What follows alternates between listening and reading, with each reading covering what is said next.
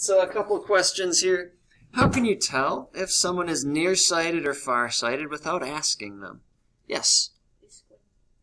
They squint. You could tell by that, absolutely. And if they squint, would they be nearsighted or farsighted? I don't know. That's what I do. I can't see. Yeah. So I would be nearsighted. Right.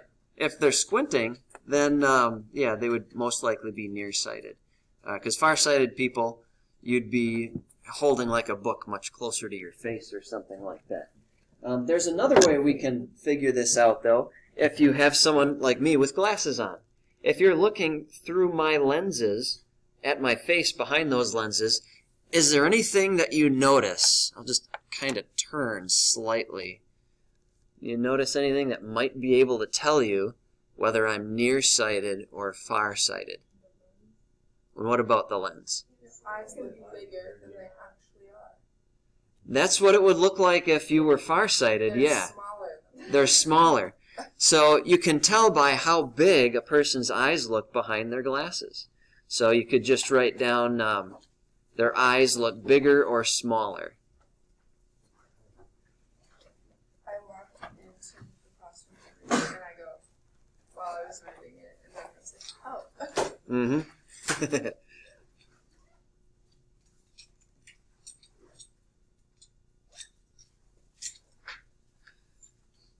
The other way you can tell, and I'm looking at myself in the camera right now, I can notice it when I turn my head like this. I can see, oh, it's all backwards, this is weird. I can see on this side of my lens, my face is here, but behind the lens it's in a little bit. And so because that side of my head is in further than my actual head, that means it's like shrinking my head. So that's another way to look. If you can't tell if their eyes are bigger or smaller, look out the sides, out the corners, and see if that person's head is in a little bit, in which case they'd be nearsighted, or out a little bit, in which case they'd be farsighted. All right, speaking of glasses, I thought it would be kind of interesting because I've had glasses for a long, long time, since I was in 1st or 2nd grade. And I've kept all my glasses. Would you like to see them? Yeah. Okay. Yeah, I have so many glasses. Nice. I'm blind. It's neat to see how the styles have changed. These were elementary school Mr. Hathaway's glasses. I'd pass them around if we didn't have a global pandemic. One thing you'd notice is that they're a lot heavier than glasses today. The reason for that is back then you had to pick either glass or plastic. And if you picked glass, they didn't scratch as easy. But if you got hit in the face with a football, it could shatter in your eye. Plastic, you didn't have to worry about that, but they scratched super easy. So my parents went with glass. They thought they'd roll the dice because with as hard as I played at recess, you get hit in the face with people's hands and basketballs and footballs, so they would get scratched real easy. So I had glass, which is super heavy. Let's see.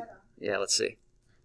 This is like 2nd grade Mr. Hathaway. I guess my head hasn't grown since then. And it used to be really cool. It had like a jaguar pattern on it. I thought it was really neat. That's why I picked them.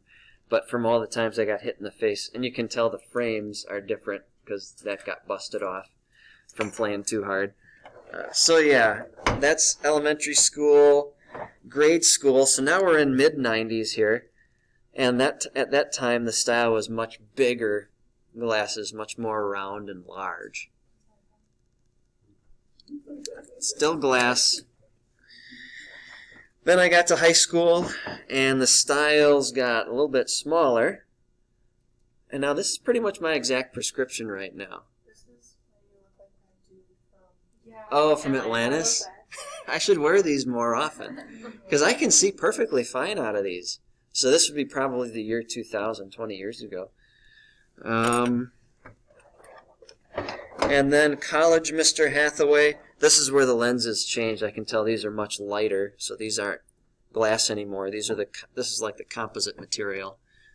So that's college. And then my next college one, I actually keep at home because they're so thin.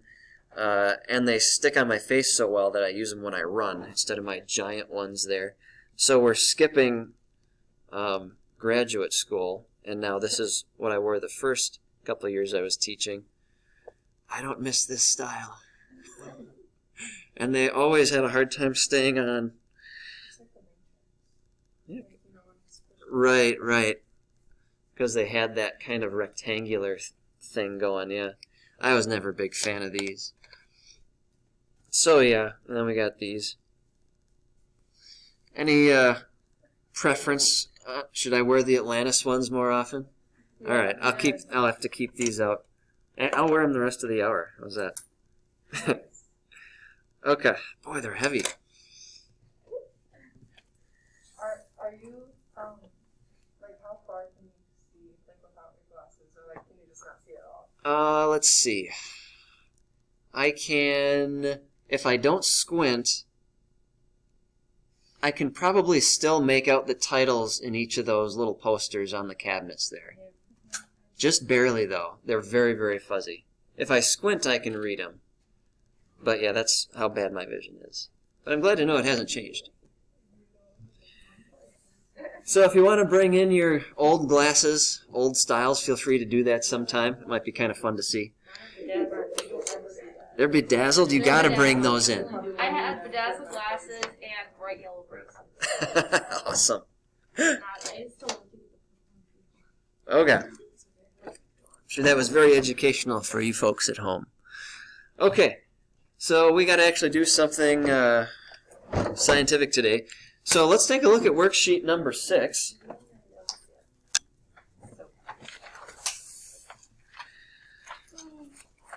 And hopefully you had some time to take a look at that video if you struggled with the front page.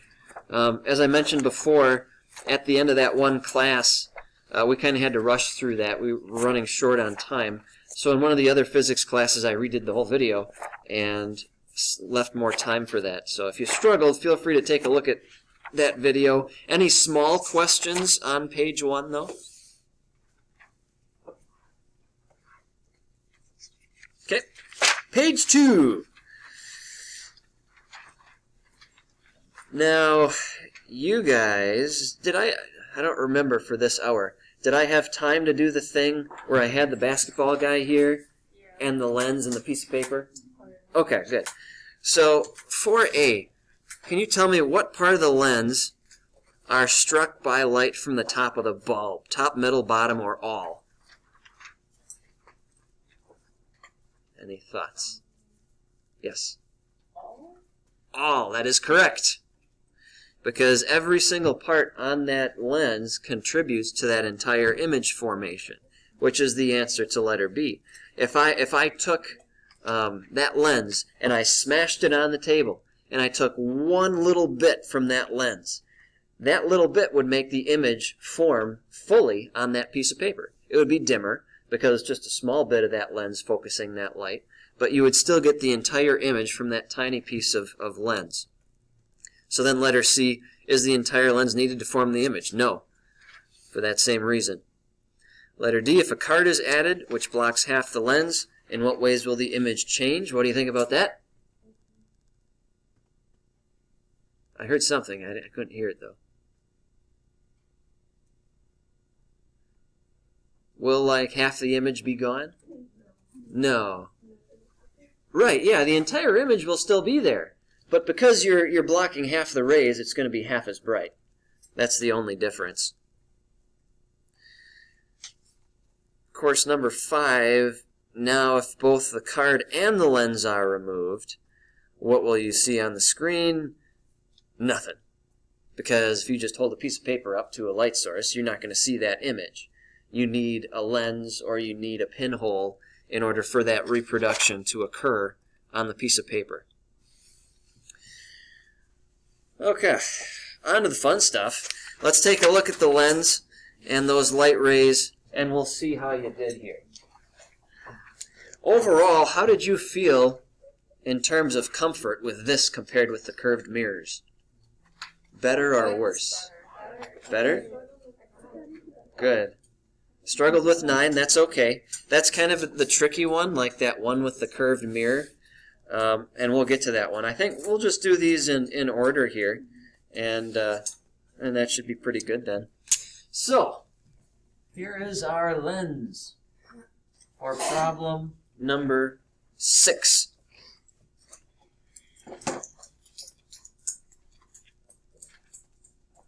I'm just gonna draw it coming up like this. On the actual picture, they have it going below that middle point. We're just gonna ignore that for now. Basically, what you do if it has that middle point is when you get your image, you would because that middle point goes a little bit down here. Then when your image forms there, you would extend it up just a little bit. So nothing too fancy with that. But let's see what we can do here. What is the first light ray that I'm going to send in once I have my focal points drawn in? I heard it, and that is absolutely correct. Parallel. Whether you're dealing with curved mirrors or curved lenses, you are going to send in a parallel light ray first. So let's do that. Here comes our parallel light ray. It hits the lens. Where is that parallel light ray going? Yes. Yeah, you, sorry. Madison. Through the focal point. Yep, through the focal point. Sorry, I suppose I should point with my finger instead of...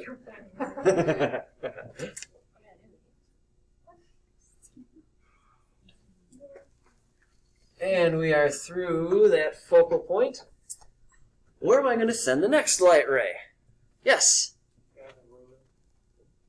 Through, with the ruler? Oh, there's some rulers above the microwave in the back. They're in a little Tupperware container up there behind the glass. So where's the next light ray going to go? Yeah, through the first focal point, absolutely. So we line it up with our straight edge. It goes straight through that focal point. It hits the lens and bounces out, going parallel, of course. Which one is this? This is number 6. Yeah. Wait, so on here, like if we follow the line, it doesn't reach the bottom because the focal point is too far. Are you going through the center of curvature, maybe? Are you going through the C? No, I'm not doing this, but like when it like just. Let me take a look quick. Maybe we're not looking at the same one. Wait a minute. So like, if you bring this like focal point, when you just hit that and then go like that, or will it come all the way down here because then it passes, it doesn't even hit it. No, mine's just, it's not drawn the exact same as the worksheet. You got this correct, it's going to hit the lens. This middle part here is where we're going to draw the bend. So just continue it till you get to the beginning part. Okay, so not the bottom. Right. Like. Yep. Yeah, the main thing is that you're going through the focal point. For this one on the worksheet, this line would hit much further up on the lens. I can't draw this to scale. I'm not good enough like that to do that. So yeah, but that's the idea. The light rays come together right there, and because these light rays are originating from the top of our object, the top of that object is going to form down there. So it might look something like this. And you always draw your image so it goes towards the middle. So it would be drawn like this. It would not be drawn going down. It always has to have something connecting to this middle dotted line.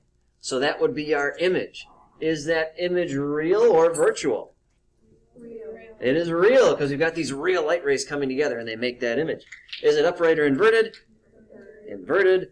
And bigger, smaller, kind of depends on how you drew it. When I did it, it looked smaller. Yeah. So yeah, that's number 6.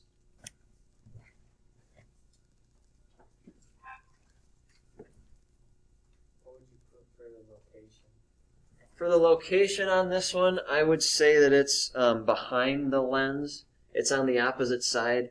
Honestly, if you draw it correctly, I'm not going to pay too much attention to what you write for the location. It's just however you would write that. So you could say it's behind the lens. You could say it's beyond the focal point, to the right of the lens. However you want to write that's just fine. Number 7 is like the same exact problem, except it's just a little bit closer. So number 7, you're going to do the exact same thing, and you're going to get the exact same answer. It's just going to be, number 7 looked like it was, the image was a little bit bigger on 7 than 6. But otherwise, you do the same thing with the same light rays. Further questions on either of those? Okay, let's do number 8.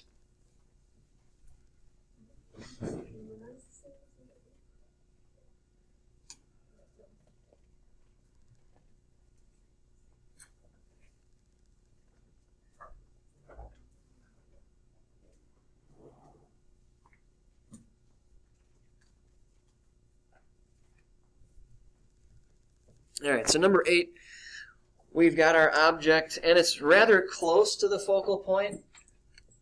It's still to the left of it, but it's much closer than 6 and 7.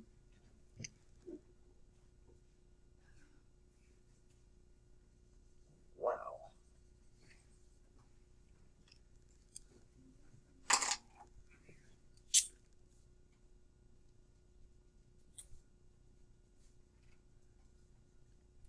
So like with the other light rays, we are going to draw in our first light ray going parallel, which hits the lens, and then it goes through the focal point, just like before.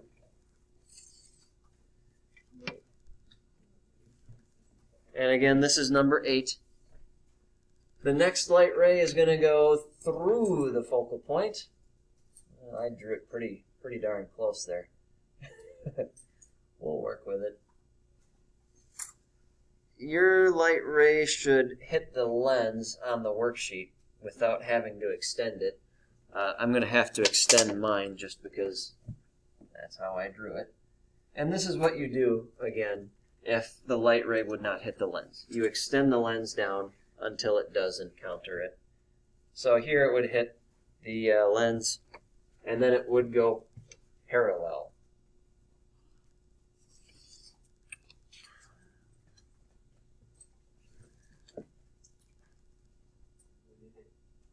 Wait a minute. Yeah, that's right.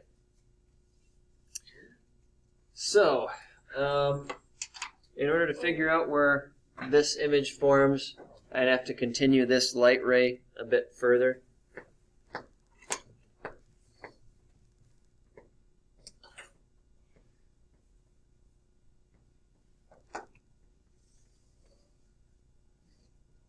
I'd go about there. This light ray would continue over here. And this is the real reason I wanted to go through this problem, even though these light rays did the exact same thing in the previous two. The image is going to form right there, and it will go upwards like that. The reason I wanted to show you this is because it just kind of helps you realize that the closer you are to the focal point, the larger your object is going to appear to be. And that's what's happening in this case. If you get real close to that focal point, you're going to see a much larger image than you normally would. Questions on 8? Okay. So 6, 7, and 8 are kind of the easier ones. Now we got to go ahead and do 9, 10, and 11.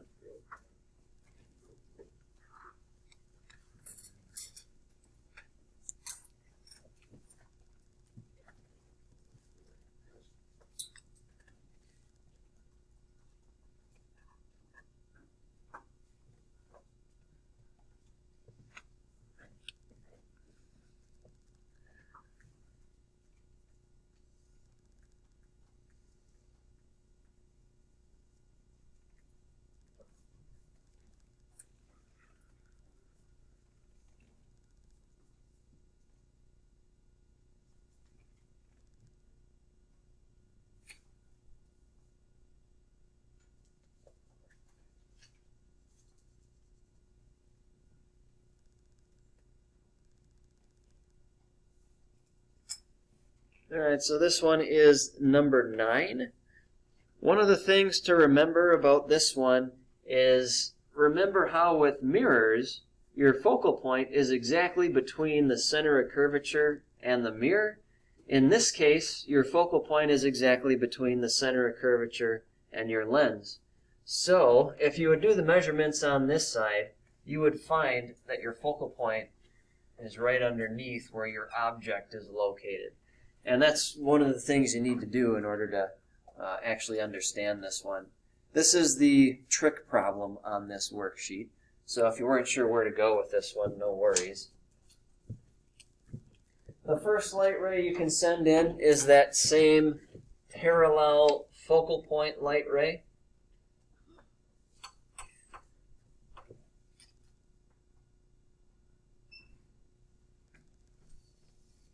So there's that. The next light ray you can do is, well, I don't know, because focal point is right here. You can't shoot it straight down, and you can't line it up with the focal point. So the only alternative then is to use the special scenario for lenses. And the special scenario for lenses is you take a light ray, blast it straight through the middle, and it would continue in a straight line. This is analogous to the one where, for curved mirrors, where if you shot it through the center of curvature, it would bounce straight back. Same thing, same type of thing is true here. If it goes through the exact middle, it's just going to continue in a straight line forever. And that's a good way to check your work. If drawn correctly on the worksheet, these two light rays would be parallel, meaning they're not going to cross behind the mirror. And if you followed them back, they are not going to cross in front of the mirror, so that means there's no image.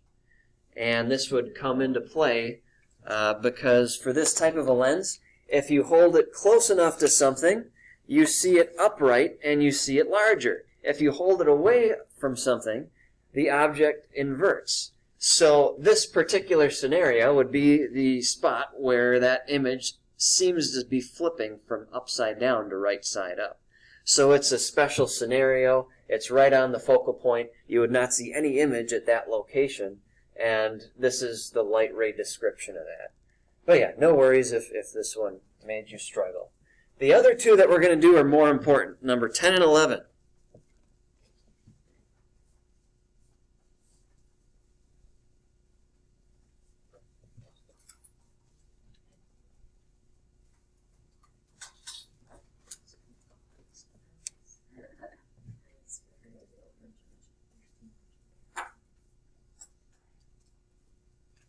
Alright, so here we go with number 10. We've got our converging lens here. And now this is the very first time that we see an object that is in front of the focal point.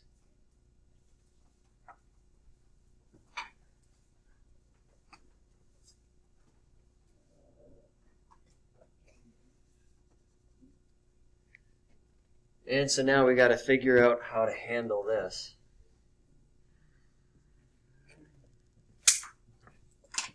All right. So the first light ray we're going to send in is the exact same light ray we sent in first for all the other examples. We're going to take a light ray, send it in parallel, and that light ray is going to go and it's going to hit the lens and it's going to say, where do I go? And you'll say, you go through the focal point, because that's what a parallel light ray does. So it goes through the focal point like that, and you're halfway home. The next step is the focal point parallel light ray. Now for this picture, because we are in front of the focal point, we can't shoot a light ray through the focal point, otherwise it won't hit the lens. So what we have to do is we have to make a light ray as though it's originating from the focal point.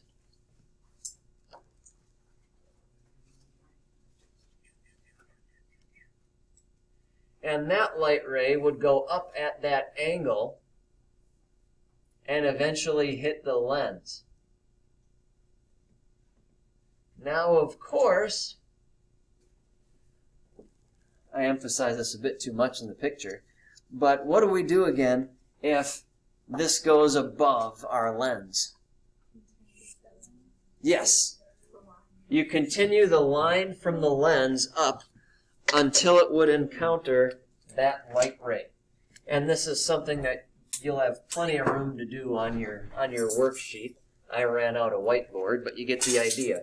Eventually this light ray is going to hit that straight line going up, and then it's going to come out going parallel.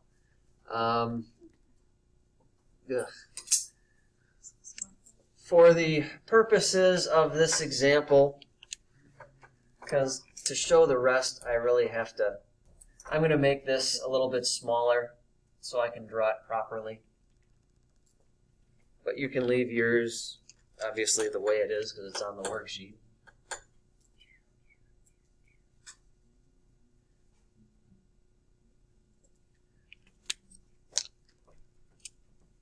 So again, I'd be lining it up with the focal point. It would go up like this. It would hit the lens, and it would come out going parallel. And because these two light rays, I gotta redraw this one. Parallel, focal point.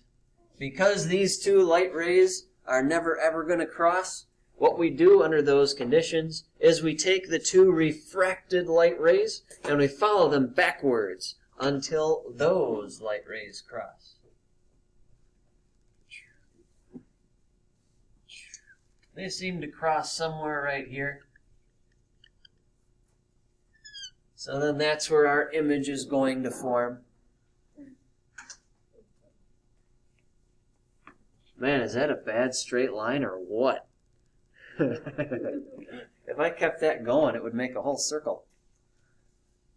But the main idea is that you've got the parallel light ray through the focal point, originating from the focal point, going parallel. Follow them backwards. Where they cross is where the tip of your image forms. And this is a virtual image. It is upright, and it is bigger. Questions on number 10? Okay.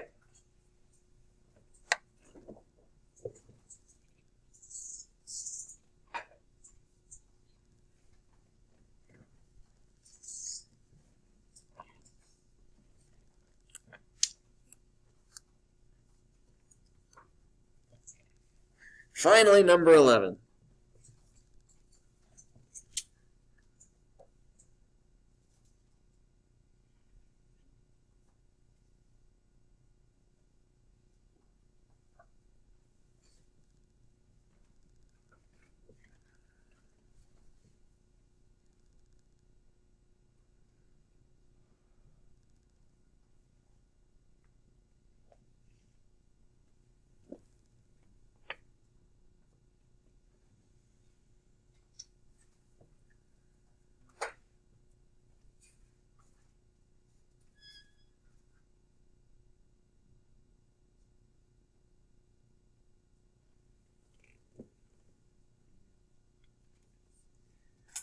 All right, there's our setup. We've got our object in place. We got to figure out what to do here.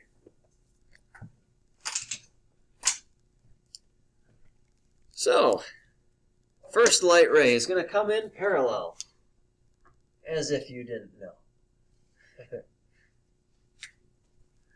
Now, normally, if it was the other lens, we would take this light ray and blast it through the focal point. But this lens doesn't do that. Those are converging lenses. This is a diverging lens. It's going to take light rays that are coming in parallel. It's going to spread them apart. So the same thing's going to happen with this light ray. It's going to get spread apart. So it's going to be going upwards. And because it's coming in parallel, the angle at which it goes upwards will line up exactly with the focal point.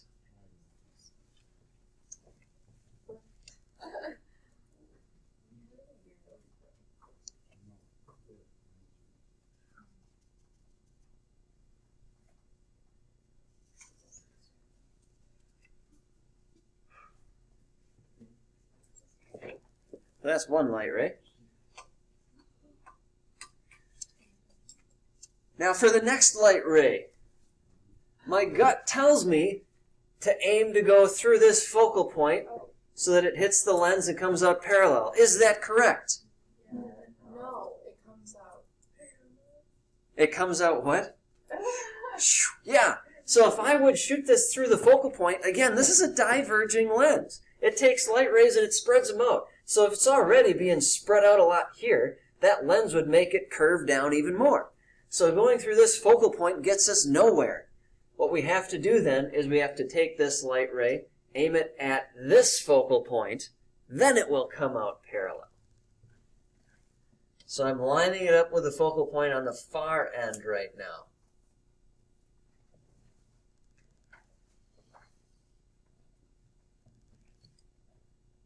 And if you do that, it comes out parallel.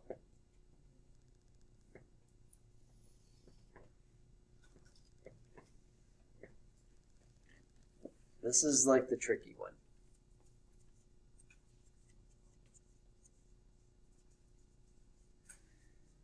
And once again, we've got two light rays that are never ever going to meet. They are going away from each other, and they're never going to reconcile.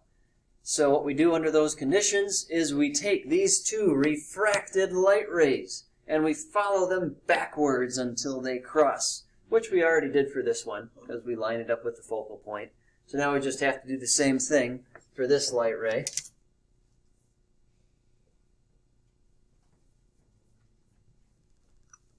And there we go. They cross right there. So that's where our image is going to form.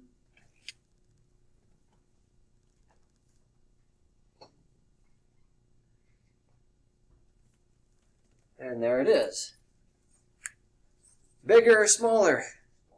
Yep. Real or virtual? Upright or inverted?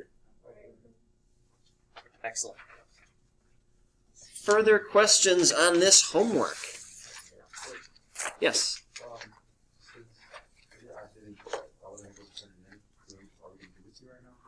No, you guys are just going to hang on to these if you turned them in on virtual day.